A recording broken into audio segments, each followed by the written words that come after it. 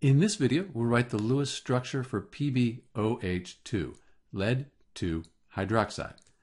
Pb, lead, that's a metal, and then O and H, those are nonmetals. They're bound together tightly in what we call a polyatomic ion. It's called the hydroxide ion.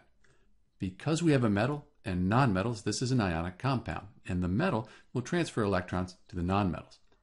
We can see from the name lead-2 that lead has a 2+ charge. And then we can look up the hydroxide ion on a table of common polyatomic ions. It has a 1- charge. So 2 times the 1-, that gives this a 2- charge, and that cancels out the 2+, so it's a neutral compound. We'll write Pb, and then we'll put OH on either side.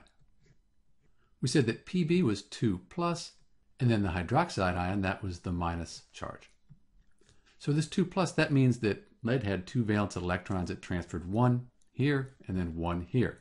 Since it lost those negative charges, it becomes positive, and then these become negative. Let's replace this with a Lewis structure for OH-. Next, we'll put brackets around the hydroxide ion.